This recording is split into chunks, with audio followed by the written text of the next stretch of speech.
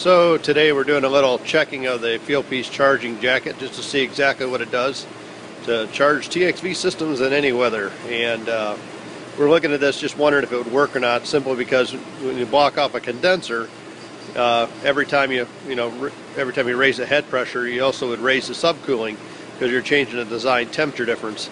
And we got this hooked up to a Testo 570. I have a data log in here and some software.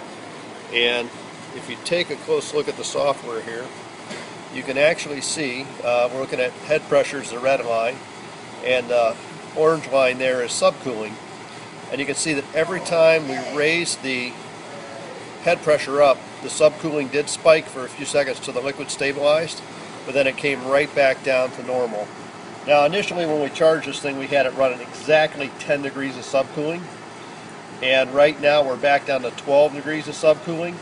It did raise the subcooling up by about a degree or two watching. It's somewhere between 10 and 11 degrees of subcooling. But I've been cranking this thing up and down, watching the head pressure, and it's actually doing exactly what Fieldpiece said it would do, which actually surprises me, just because knowing what happens when you block a condenser, I figured this would have a lot of the same characteristics. But it actually does exactly like they said it will. So it looks like this is actually a very viable solution to make this work. So that's it for now. I'm going to go back to the chart here for a second. And you can see on this thing, we took that head pressure, if you look at my mouse here, all the way up. Let me zoom in on that. All the way from about 150, right? And if we come all the way over to here, this is running right now about, let's just look at the chart. We'll tell you exactly what it's running.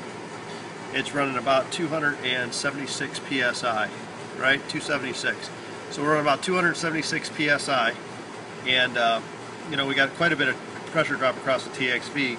Look at that subcooling line right back down to almost normal. Back to the display just for a second again. Running around 11 degrees. So the darn thing works just like they said it would. That's it. Thanks a lot.